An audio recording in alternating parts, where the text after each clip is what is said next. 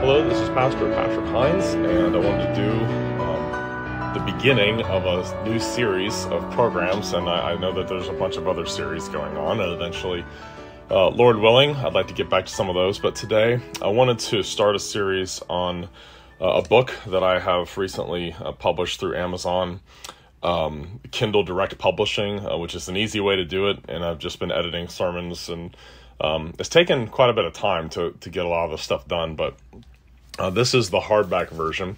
It's called Redrawing the Battle Lines, 23 Sermons on Critical Issues Facing the Church. Now, the hardback version is more expensive, and after I uploaded everything and had done all the editing for those 23 sermons to make them into chapters, the minimum price was like $17 and something cents. So I think it's priced right now at like $18.50. So I've tried to make them as cheap as almost as cheap as I can. The Kindle version's a lot cheaper, and then there's a paperback version of the same book that is quite a bit cheaper, but they're all available on Amazon. But I also just wanted to read through each of these because I think each topic, each chapter that I've got in the book is something really, really important. I went back through hundreds and hundreds of sermons that I have written over the years, over the past many, many, many years. And there's a bunch of other book projects. I'm actually working on editing another book. I'd like to publish all my Genesis sermons. That's going to be like 4 volumes. I mean, that's like close to 1,000 pages of sermons. So there's a lot of editing there, a lot of stuff I got to do. For that, I've been trying to do a little bit at a time. And also the Romans sermons I've done, that will be another 2 or 3 volume thing, like 400 or 500 pages each per book. Because that took a long time, and that represents a great deal of work and everything. So there's a bunch of other book projects that are in the works, and I also wrote another book called Am I Right with God, and have gotten some really good feedback from that. Very thankful for the folks that have read it and contacted me. It's not exactly a bestseller. I mean, it's just available on Amazon. I read through the stuff online on Amazon, how to publish stuff, and it's been great. I've been glad to be able to do that to avoid the red tape of trying to find publishers, because I don't think there would be a publisher anywhere that would probably want to publish what I have to say. But I've tried to make the stuff that I've written very clear, very accessible to people. And one of my precious children gave me this as a birthday present. I wanted to share this. They did this little burning thing. They burned this into, it says burned by Lily Hines. This is a birthday present. It says, "Write not so that people can understand, but so that they cannot misunderstand." That's a great Spurgeon quote I read recently from lectures to my students. I'm listening to that for the second time through. It's a very large book, Lectures to My Students by Spurgeon, but it's just got so much great stuff in it. And so thankful for his writing and his sermons. And Charles Spurgeon is definitely my favorite Baptist of all time. He's just such a wonderful guy to read. And his book, All of Grace, is a wonderful book. I think it's helped many people come to know Christ. And a lot of things I learned from that book, and a lot of the clear ways that he explains the gospel I've tried to integrate into my own sermons and my own preaching ministry because of his faithfulness to the Word of God and the way he preached the gospel of free grace. And so that's been an encouraging thing too. But anyway, I want to get into the manuscript of this that took forever to get done, and so I really like the way the hardback turned out. The paperback looks different. You can design cool covers, and this is actually a new design cover I put on it. But anyway, Redrawing the Battle Lines, 23 Sermons on Critical Issues Facing the Church. Let me just read the back, what I've got. Actually, it's got a little picture of me on the back. American Christianity is in trouble. Recently, I started a YouTube channel because a number of people encouraged me to. I do not have many subscribers, and the videos I put out do not get many views. The people who have subscribed and who do watch the videos are from all over the world. Since that viewership has started to grow a bit in recent days, I'm getting more and more emails from people asking about where they should go to church. It is getting harder and harder to find for people to find churches where the biblical gospel of justification by faith alone is taught, where biblical creation is not hopelessly compromised with evolutionary and deep time ideas, where biblical answers are given to combat the LGBT agenda, where worship is regulated by Scripture, where God's sovereignty is clearly and passionately taught, where marriage is defended, and where expository preaching of the Scriptures happens week in and week out. At any given moment in world history, the Church of Jesus Christ is going to have places where it is being infiltrated and hurt by compromise. This book is a compilation of sermons I have preached in order to combat some of those compromises.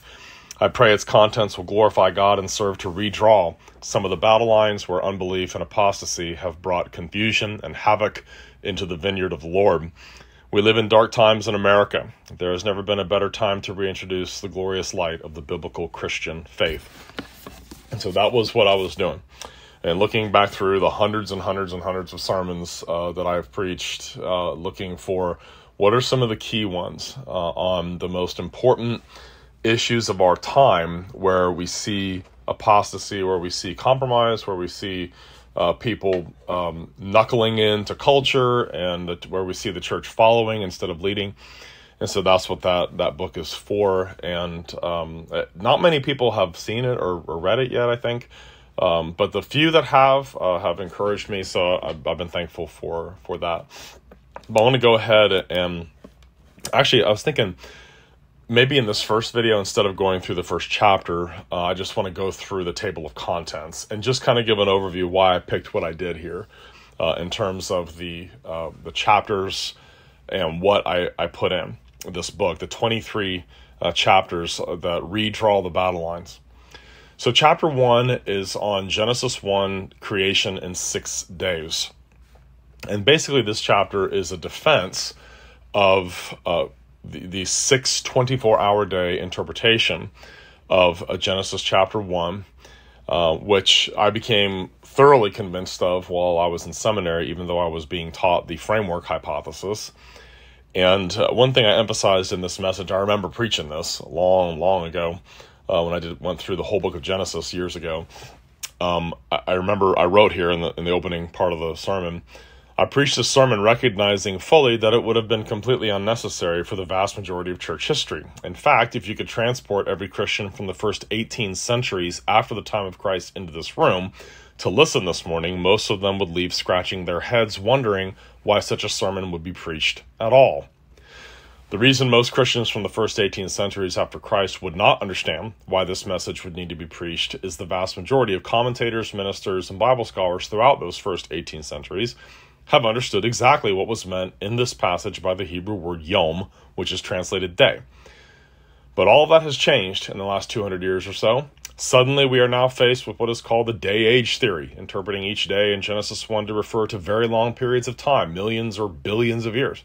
The framework hypothesis, which asserts that Genesis 1 is poetic and figurative and thus is not to be considered historical narrative. The gap theory, which says there's a massive gap of time, millions or billions of years even, between Genesis 1:1 and Genesis 1 verse 2. And there are variations of each of these perspectives, but central to the argument is the proper interpretation of the word day, the Hebrew word yom, and it just kind of goes on from there. And I'll just go ahead and read the next paragraph. I think it's important. Why the emphasis on the meaning of the word day? Everyone recognizes, both old universe and young universe proponents, that Adam did not exist millions or billions of years ago. And yet, because of intimidation coming from the so-called scientific community, Christians have had to try to fit the millions and billions of years somewhere into the biblical account of world history. And the only available place to do it is Genesis 1's creation days. Even Hugh Ross, an astrophysicist who believes the universe is billions of years old, said in a debate on the John Ankerberg show against Ken Ham and Jason Lyle that Adam, the historical Adam, could not have existed more than 100,000 years ago. And thus, if you believe the earth and universe are millions or billions of years old, you have to try to fit all of this extra time somewhere into the creation days before Adam existed. And so, everyone listening, that's why you have these other interpretations of Genesis 1. That is the only reason. Because Christians, so many of them, are convinced we've got to fit this time in somewhere. And where does Scripture start? At the beginning. In the beginning, God created. Well, if 15 billion years have gone by and Adam could not have existed more than 100,000 years ago, well, we've got 14,900,000,000 years we got to fit somewhere into the biblical timescale. Where else are you going to put it? Where are you going to put all that time if it's not into the days of creation? So that's why that's there. Okay, and that's evolutionary worldview and the deep time scale is so dominant today that really the majority of the Christian church is just kind of said, doesn't matter. Let's just focus on what we all agree on. God made stuff, and God's the one that made it. It doesn't matter how long ago it was. Doesn't matter how we did it. We just know that he did it. And that is the ultimate cop-out.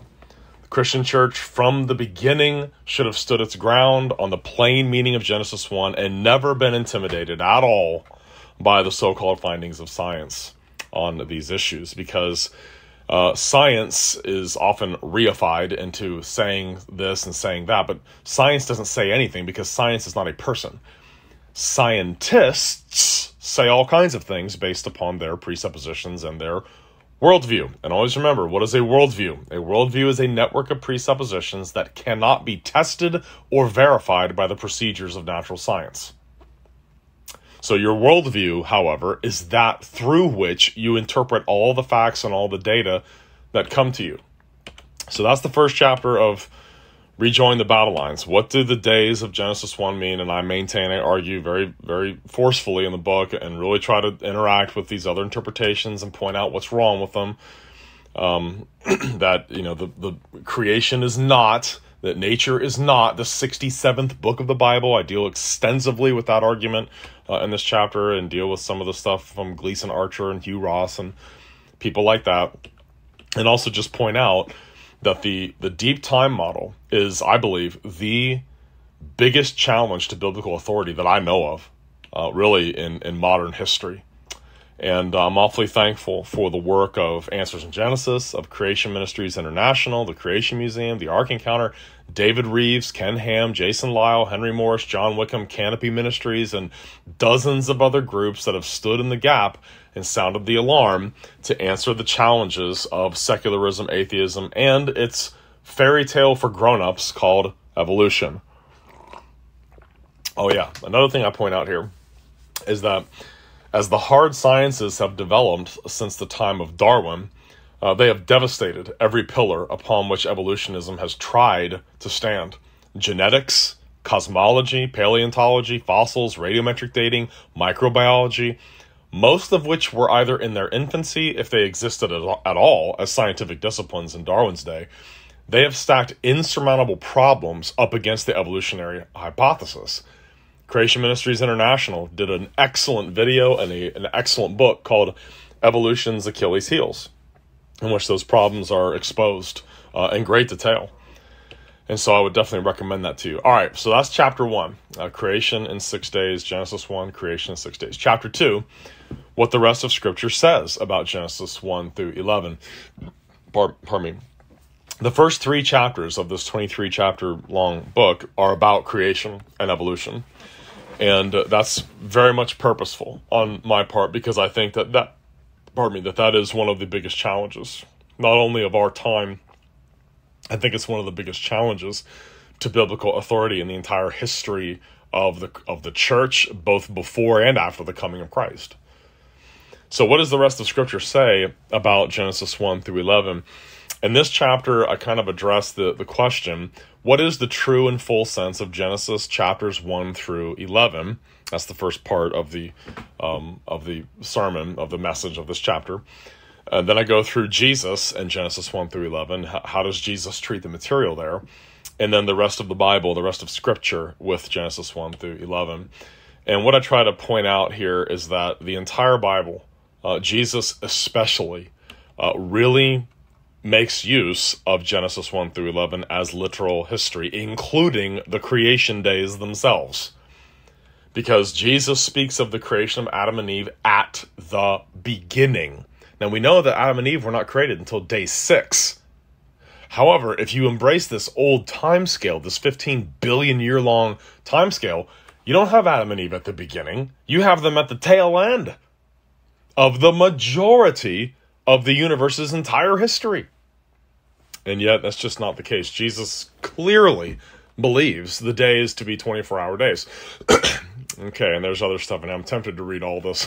There's this quotation from, I heard this YouTube video of William Lane Craig talking about how embarrassing it is that half of evangelical pastors think the world is less than 10,000 years old. And he says, that's just hugely embarrassing.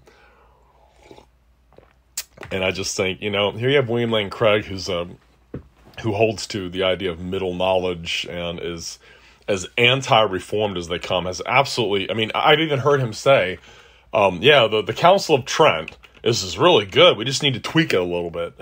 Okay, this guy's not reformed. He's not a Protestant at all, really. And he says about Rome's doctrine of justification, it really gives me pause. Yeah, that's what Paul said about the Judaizers. Their doctrine of justification really gives me pause. No, he called down the anathema of God because Paul thought that the gospel was clear enough for us to be able to identify departures from it clearly. Okay, and I'll always remember that someone who refuses to denounce anyone, they won't denounce anything as being false or any views as being heretical or anything like that.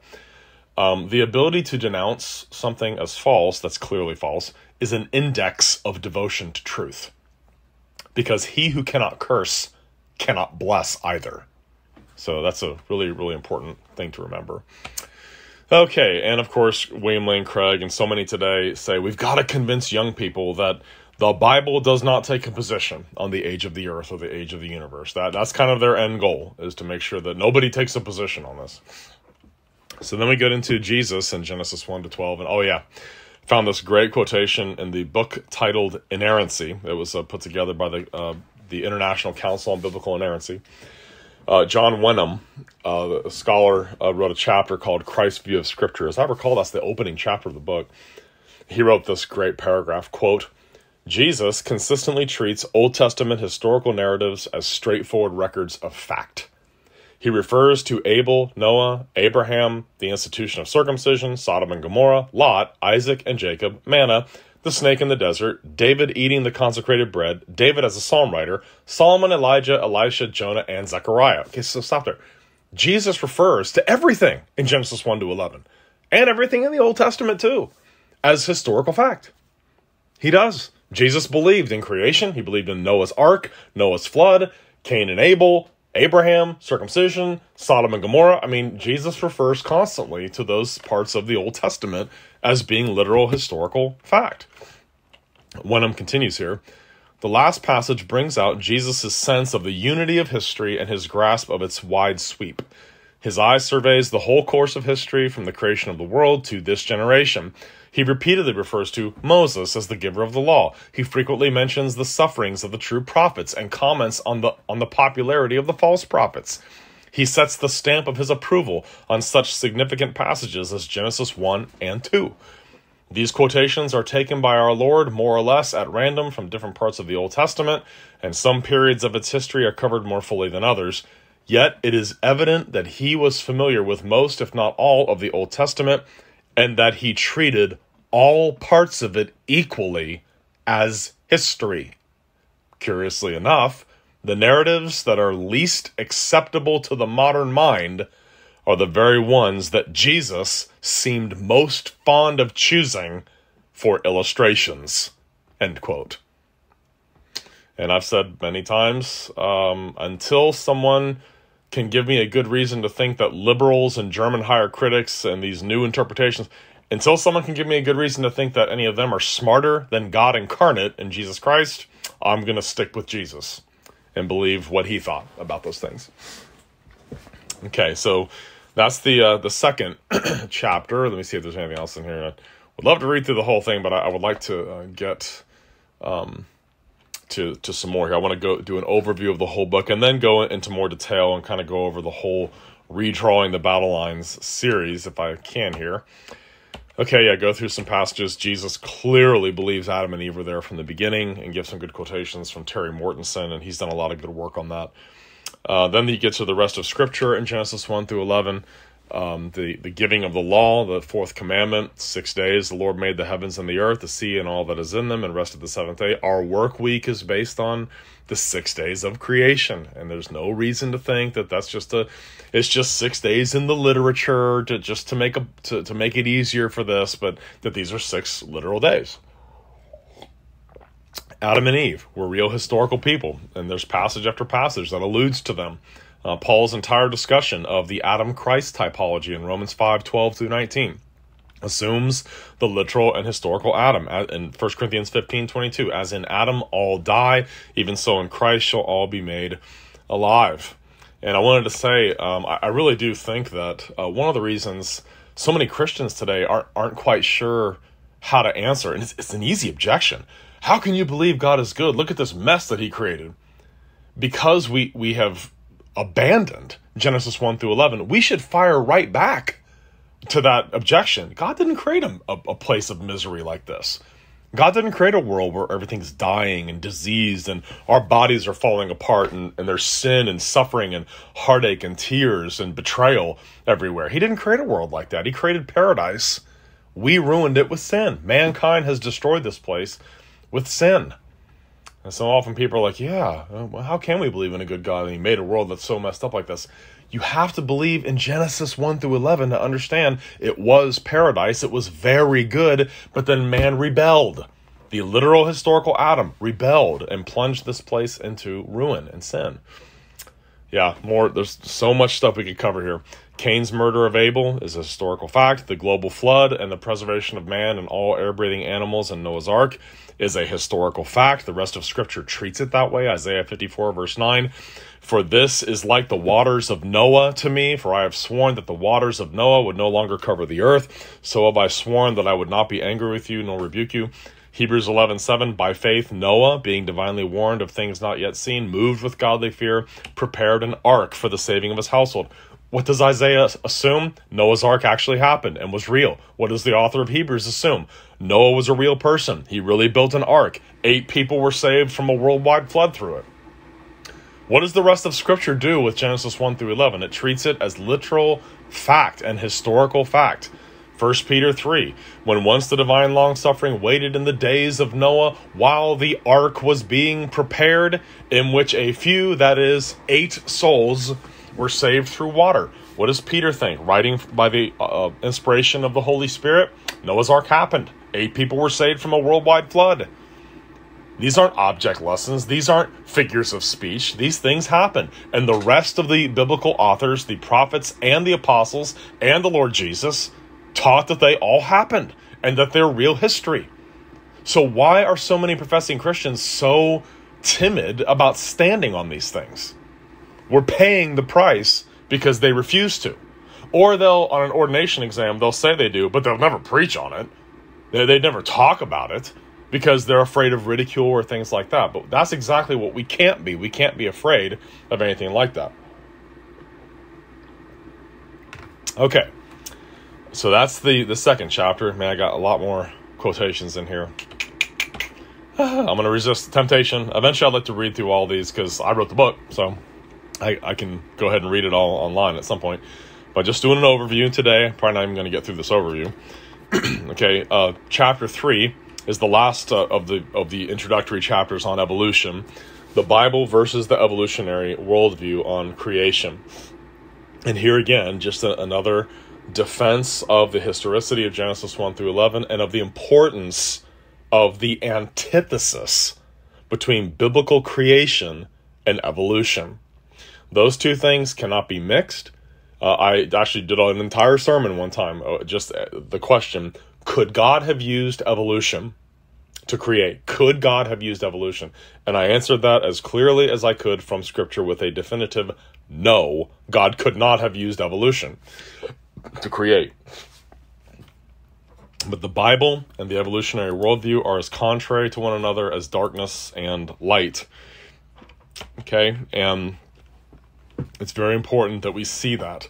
Evolution is a direct challenge to biblical authority, and the Christian church really has shamed itself by refusing to combat this challenge with biblical truth instead of capitulating to it and making concessions to it, which is what it's been doing ever since it first really reared its head into the mainstream. I mean, it was there before Darwin wrote The Origin of Species. It was there. It was an idea that was already in existence, but it became mainstream then, and the church backed down. The Church of Jesus Christ capitulated and got timid and has tried to make concessions to it rather than upholding biblical truth and standing its ground. Now, I wanted to read this one paragraph from this message, the Bible versus the evolutionary worldview. The world history that is chronicled in Genesis 1 through 11 is the foundation upon which every other doctrine of the Christian faith stands. If you doubt this, consider with me for a moment just a few doctrines founded in Genesis. Marriage in Genesis 2. The fall in Genesis 3. The promised gospel and the beginning of the covenant of grace in Genesis 3. The Sabbath in Genesis 1. The major people groups of the ancient world and where they lived, Genesis 10. The origin of human languages, Genesis 11. That animals and plants reproduce after their own kind, in Genesis 1. That man is created in the image of God, Genesis 1. That there is a covenant of works man is obligated to, in Genesis 2. Pain in childbirth in Genesis 3, the origin of physical death in Genesis 3, the explanation of the fact that there are billions of fossilized dead things buried in rock layers laid down by water all over the earth, as explained by the Noahic flood of Genesis 6 through 9. So, without that foundational history, we don't have the rest of the Christian faith. How do we make sense of the fall of man? How do we make sense of the nature of God as good? I mean, if we think, well, the only thing that was altered by the fall was man. Everything else is exactly the same. So you have cancer and disease and animals killing each other and eating each other and crying out in misery and agony before the fall even happens. Is that a good God? Does God look at animals dying of disease by the hundreds of millions and say, this is very good? Of course not. Everything goes back to Genesis 1 through 11. That is why there has been a satanic attack for really from the beginning on its authority. But especially in these times where you have scoffers that deny there even was a global flood. And there's this push of uniformitarianism, Charles Lyell and all of that. So the Bible versus the evolutionary worldview. This is something we're very late in the game and we have a lot of makeup work to do. That's why I said that we've got to redraw the battle line on that one for sure. Joe Morecraft, in his commentary on the Westminster Larger Catechism, wrote this great paragraph, quote, "Scientific investigation and human experience can tell us nothing about the origin of the universe, since no human being was present at the creation of the universe. Therefore, the theory of evolution does not have the competence to explain the origin of life. Its basis, that matter in its undeveloped state has existed eternally, is a totally indemonstrable assumption based on blind faith, not on reason, experience, or scientific investigation. Moreover, it is fully out of accord with the written word of God. Although man was not present at the beginning of the universe, God was. Therefore, only God can reveal why and how he created the universe, and he has done so in his special revelation, the Bible.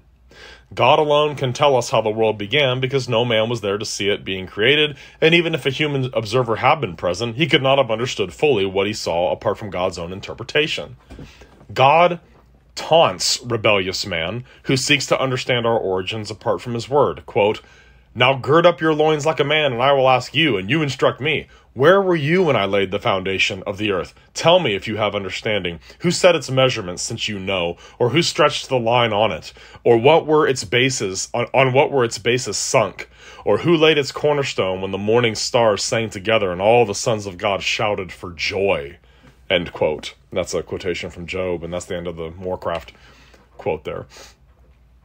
So there is no religious versus scientific way of looking at origins. Science can't tell us anything about origins because it's not observable. It's not testable. It's not repeatable. Okay, so whatever creation is, evolution is that same thing. You want to call it religious or a foundational commitment, that's fine. Whatever you want to call it, evolution is the same thing because it was not there and no one saw it. And therefore, they can't tell us anything about it. Okay, so that's the third chapter. Let me see if there's anything else in here. There's a lot in here in this chapter. Spent a lot of time on these sermons. I'm remembering how much work it took to write all this stuff. all the reading and studying and reading books on creation and evolution, and looking at the stuff that's out there, looking at what Christians have done with evolution. Okay, that's probably a good place to stop. We're right at the half-hour mark, but those are the first 3 chapters. So I'm going to have to do a series of programs introducing the book, and then I'll try to go through each chapter. So this will be a real long series. Maybe we'll get it done eventually. So we'll pick up and go through just the basics of Chapter 4. Chapter 4 is on answering the charge of antinomianism again. Seemingly every generation has to answer that charge when the gospel of free grace is taught, and there's always a myriad of false teachers who will answer it incorrectly by creating new forms of Galatianism and legalism, and of course our generation is no different. Anyway, we're at the half-hour mark. I'm going to go ahead and stop there, but thank you all for watching or for listening. Pastor Patrick Hines of Bridwell Heights Presbyterian Church in Kingsport, Tennessee. You can visit us on the web at bridwellheightschurch.com, where all the sermons and podcasts are put into our sermon audio feed, which is accessible in iTunes as well as the podcast app. You are welcome to join us any Sunday morning for Sunday school for all ages at 10 a.m. and then worship for everyone at 11 a.m. If you ever have any questions about the Christian faith or the Bible, you can email me at pastor@bridwellheightschurch.org. May the Lord bless you and keep you. The Lord make his face to shine upon you and be gracious unto you. The Lord lift up his countenance upon you and give you peace.